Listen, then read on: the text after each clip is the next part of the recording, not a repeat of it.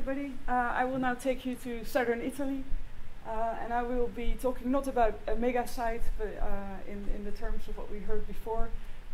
It's a mega site in a more rural setting, I think. And this paper will be a bit speculative because it's a new type of settlement that we found in Bronze Age Italy, and I found no parallels for it. So I want to present some scenarios for interpretation, and I also want to discuss how our interpretation of settlement is very much influenced by the way we do research of small sites and settlement dynamics. So to give you the regional setting, we investigated this area in Calabria, southern Italy, the tip of the boot. The Contrada Damale is a part of our research area. It's an undulating, sloping land unit in the on the fringes of the coast of Sibari. The whole area is about 200 hectares, so it fits very well in the mega sites that we saw before. And we did there, my university did non-site focused field walking surveys between 2002 and 2004 in a total area of 52 hectares within this area. And then this was followed by a more intensive research in which I did my doctorate. And we did resurveys of a couple of these sites. We did geophysical surveys, we did targeted corings, and some test trenches on selected sites within this area, which comprise a total of 9 hectares. And so we expanded the area a little bit. Unfortunately, we couldn't do any excavations, so what I'm going to show you today is all based on mostly non-invasive research, and that's why our interpretations are also quite unsure yet. Now, to show you the archaeological evidence of what we found in the Contrada Damale, we found 3 types of sites. So we're talking about protohistory, the Metal Ages. We found 44 small scatters with handmade pottery and a specific type of storage vessel. And you can see it here on the large picture.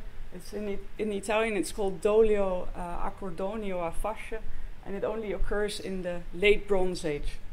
And we have 5 sites where these occur as well, but with a wider assemblage, with more artifact types, and so we call these rich sites. And then there's 15 pottery scatters that are just this handmade type of pottery, which is very poorly datable, poorly preserved, and so we're not very sure about the dating, but so they also occur here in this area.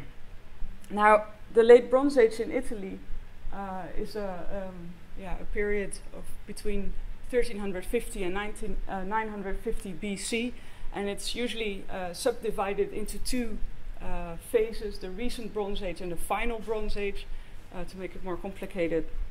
But this is of interest of our area because we see a large increase in scatters from the recent Bronze Age to the final Bronze Age. We go from 3 to 46 scatters. And you have to remember that these scatters are very small. They're sometimes only 10 meters in diameter, sometimes a bit bigger. But so there are small artifact concentrations in this landscape. But they're quite densely distributed. The average distance is about 90 meters.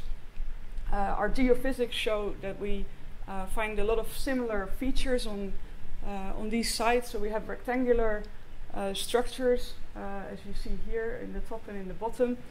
These are features that measure about 8 by 4 meters, sometimes 10 by a little bit more.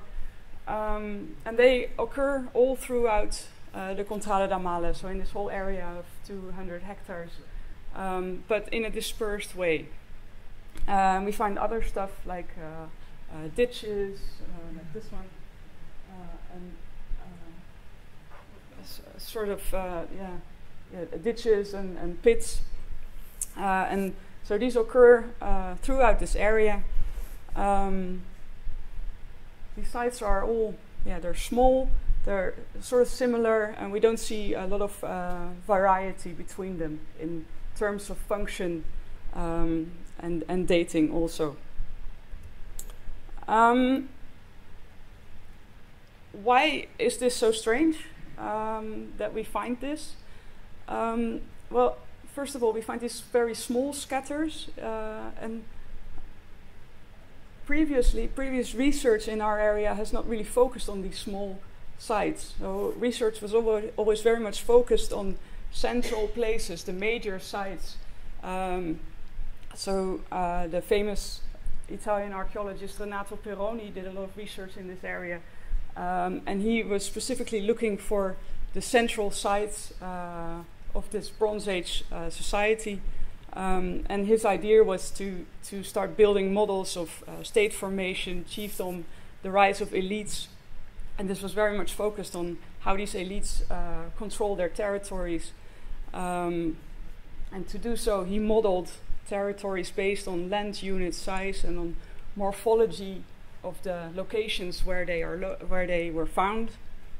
And so his model is very much based on only a certain type of settlement that he was specifically looking for.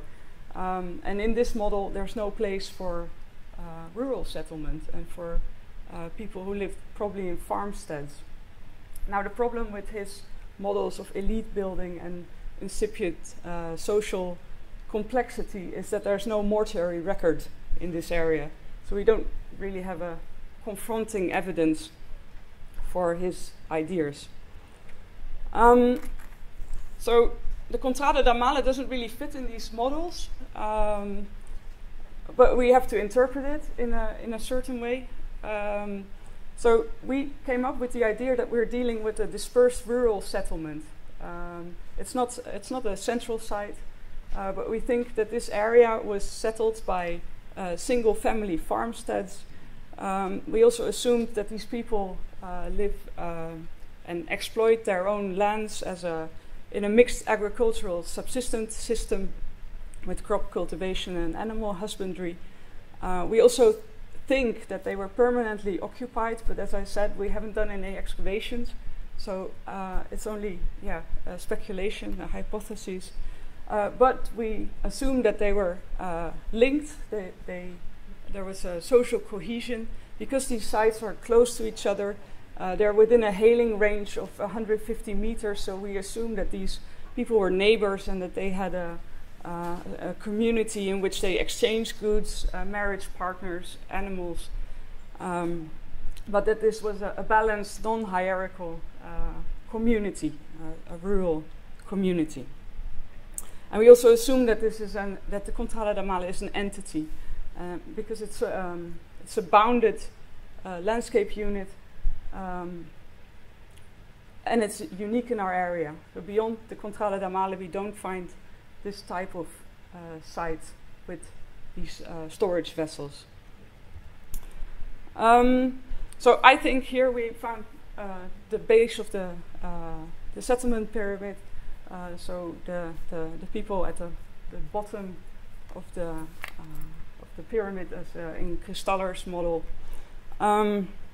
And that this is a contribution to what we already know about this area in southern Italy.